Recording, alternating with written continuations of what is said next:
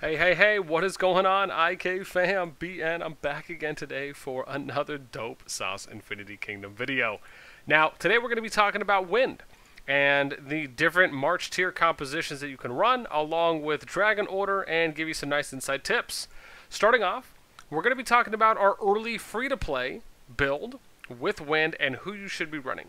The recommendation here, pretty straightforward. It's going to be Arminius for your frontline shieldman, complementing with Mulan, who is going to be running Cav, so you at least get the nice benefit of having a 2-unit difference for your front line, not having to double up. We know how that Devil Cav can ruin people's hearts and souls. Next on the back line is going to be Montezuma, which is right her. He's going to be your backline support, complemented with Robin Hood, right? This is going to make out your early free-to-play comp. Now let's talk about late game free-to-play comp. Montezuma will be staying. You will be adding on Hannibal Barca, which will be not there, right here for Shieldman.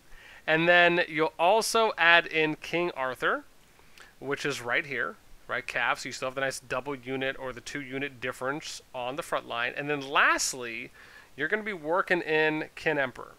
Now, Kin Emperor is still pretty easy to attain. You just have to wait.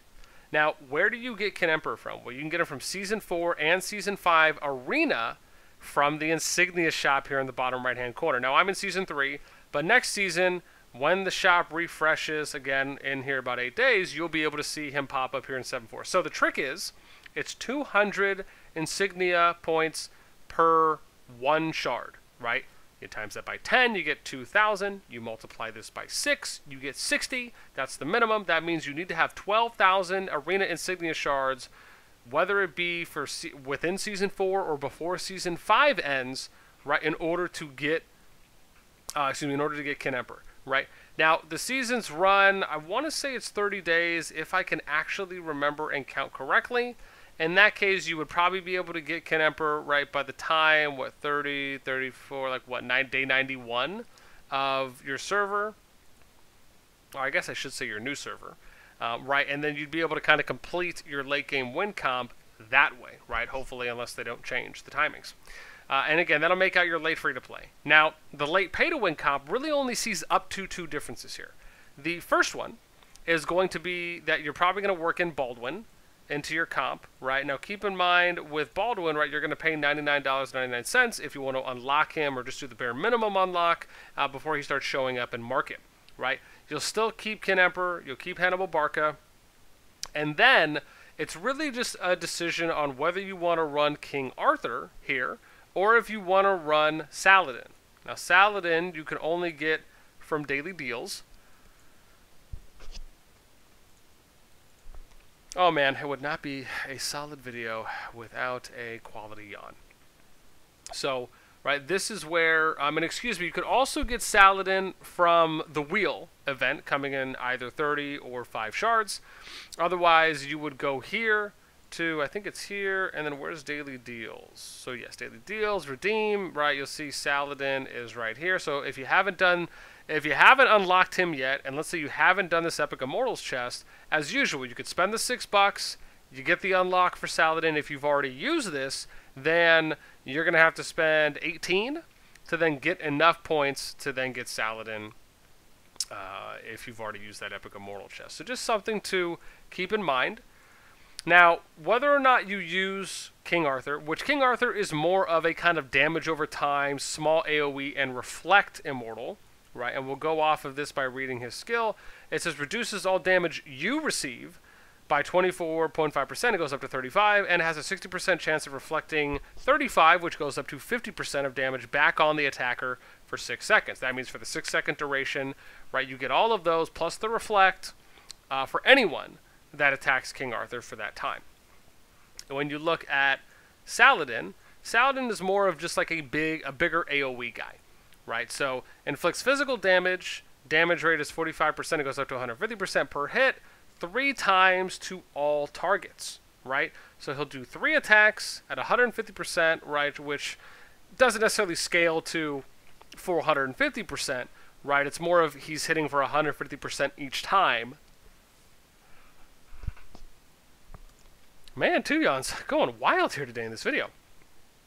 So, I think for the most part, I think unless you need more overall AoE damage, depending on the matchup, right? If you're facing more of a kind of squishier build, probably wouldn't be Earth. You might consider going Saladin. Otherwise, I'm actually a little bit more of a fan, I think, of King Arthur. As far as if you're just looking for someone default to run, one, I like the reduction of damage.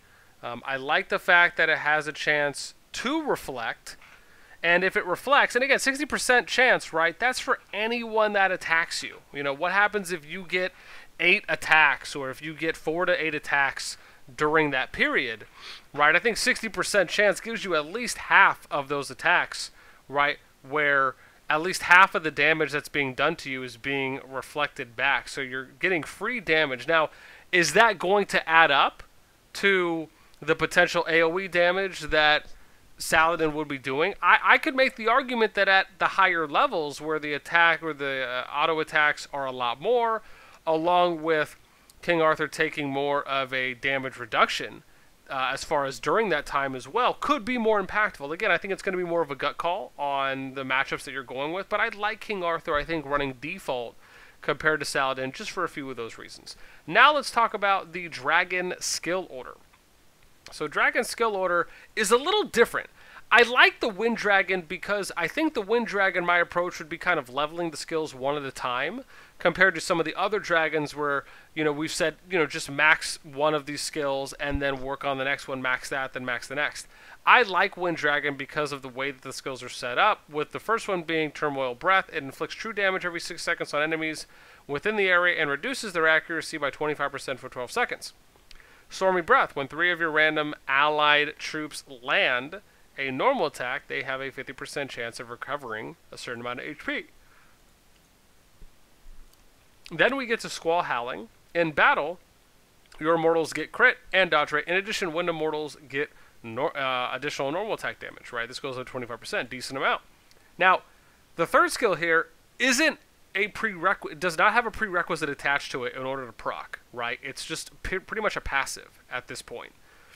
And so I think because of this, the skill order I like for Wind is 1 for Turmoil Breath. I like 3 because you get already the passive crit, dodge, and damage. And then lastly, I like 2, right, which is Stormy Breath. So my recommendation here would be level these each 1 level at a time, but go in the order of 1, 3, 2. That'd be my recommendation. Now, that pretty much is going to be it for me on going through the Wind Dragon comps, right? Look out for a future video where we will be talking about the skills that we recommend for each element after we just got done kind of doing our introduction to basics in the Tower of Knowledge. And as usual, I would love to hear what any of you think as far as the comp recommendations based on the tiers, along with, right, have you found a different dragon skill order that you like, and let me know why. Because I think the interesting thing is there's a lot of different players, there are a good amount of people that do run Wind, and I'm sure have done some trial and error and testing, right? And I'd love to hear from you guys on how you go about doing your dragon skill ups. Again, let me know all of that and more in the comments below. That's it for me today. Until next time, we'll catch y'all later.